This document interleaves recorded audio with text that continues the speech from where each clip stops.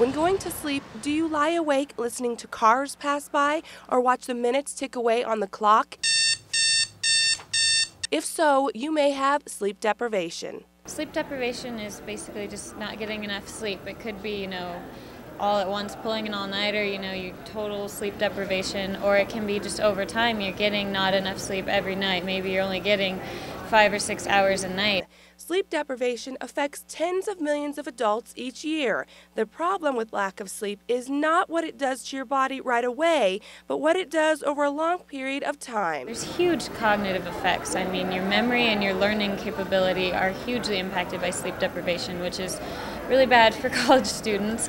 There's also reaction time, obviously, and these are not necessarily long-term. If you catch up on your sleep, you can recover from these, but your immune system gets depressed. It can lead to cardiovascular disease, heart attack, stroke. Other effects may include fainting, aching muscles, and drowsiness. According to the National Highway Traffic Safety Administration, over 100,000 traffic accidents each year are caused by fatigue. After 18 hours of sleep deprivation, which isn't that long for most of us, you go 18 hours without sleeping, and your reaction time is equivalent to having a blood alcohol concentration of 0.08, which is legally intoxicated. So I think that kind of puts it in perspective for a lot of us, because we all know, that we can't drive drunk or, do different things drunk, but we do it without sleep all the time. More serious effects include diabetes and obesity. The impact sleep deprivation has on health led to the creation of National Sleep Awareness Week. This year's event occurred last week and tried to get CU students involved by thinking about their sleeping habits. I think a lot of people say. I do have problems sleeping. It's usually before I take an exam.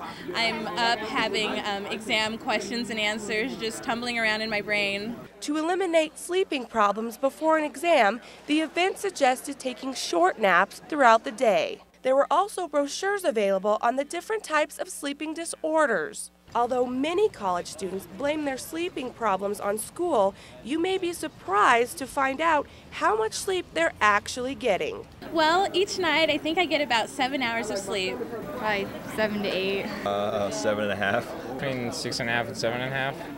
Doctors recommend that the average adult get between 7 to 9 hours of sleep each night. So by this standard, these CU students are not sleep deprived. However, this doesn't mean that they are happy with the amount of sleep they are getting. We actually do surveys every other year to see kind of what the health issues on campus are, and sleep consistently is in the top 3. It's stress, flus and cold, and sleep are the top 3 things that students say interfere with their ability to perform well in school.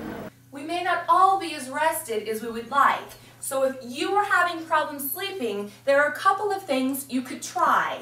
One being to work out earlier in the afternoon, to avoid drinking caffeine before bedtime, or to buy a sleep mask, which will help to block unwanted light. Tara Rowe, NewsTeam Boulder.